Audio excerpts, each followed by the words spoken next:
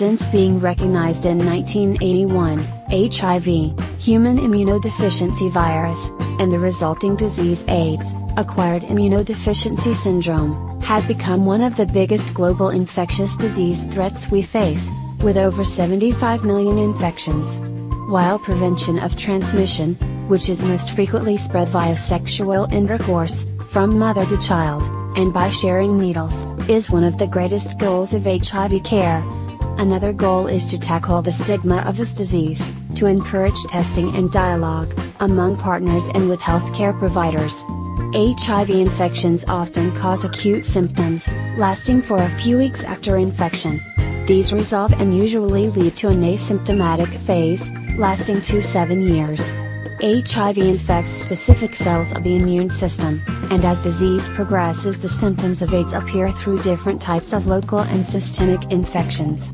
HIV is almost universally fatal without treatment. However, various types of medications have reduced HIV to a chronic disease in many circumstances. The world continues to improve access to HIV medications, particularly for those in resource-poor areas who need them most.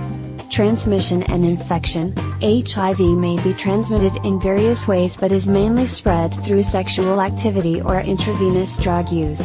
Sexual transmission rates are low, approximately 0.3% per contact, but this can be increased by increased viral load, cervical ectopia, oral contraceptive use, pregnancy, intact foreskin in men, and genital ulcers.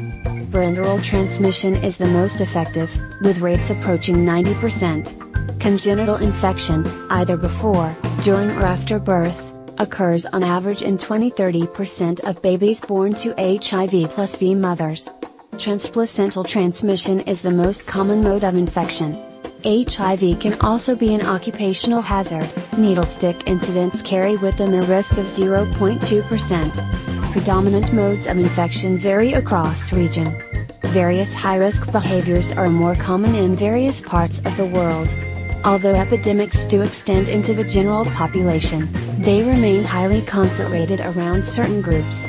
Treatment in HIV/AIDS depends on healthy living, reducing the risk of acquiring further infections, prophylaxis of opportunistic infections, and antiretroviral therapy, ART. Please subscribe to our channel and give this video thumbs up. Share this video with your friends on Facebook and Twitter. Thanks for watching.